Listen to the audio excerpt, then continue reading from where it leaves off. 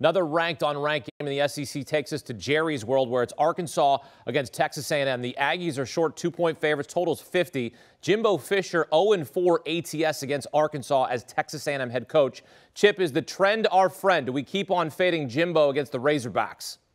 Yes, Hakeem, and I didn't even know that. I was just saying Arkansas plus the points, Arkansas money line, and now you're going to give me that juicy nugget to add onto my plate. What a plethora of reasons to take Arkansas. Number one, Arkansas does have a pass defense that is suspect. Unfortunately for Texas A&M, they do not have the pieces necessary, aka a functional passing attack, to be able to take advantage of that Arkansas defensive weakness. Bobby Petrino in Missouri State had a better chance of taking advantage of Arkansas's weakness in that game than Texas A&M does here. And then I think that this Texas A&M defense is going to find it really tough to go up against this physical Arkansas offensive line over the course of 4 quarters. It might be a little low scoring. I wouldn't hate taking the under, but ultimately I think this plays out the way that last year's game did in Jerry World, where Arkansas gets out to a lead and then just sits on Texas A&M like a bully. KJ Jefferson using that physicality to be able to sustain drives, keep the ball out of Texas A&M's hands. I like Arkansas to win the game, and I'll take the points.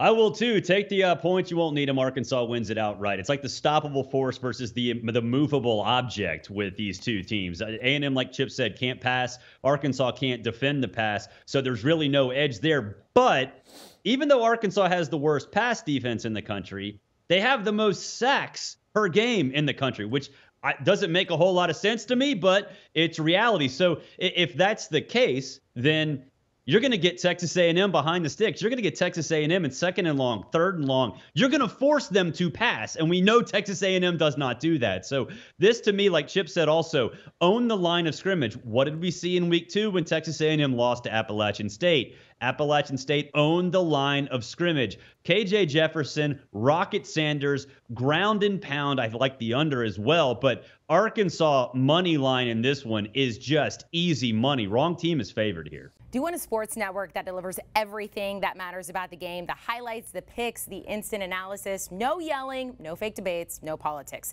Hit the subscribe button and never miss a moment.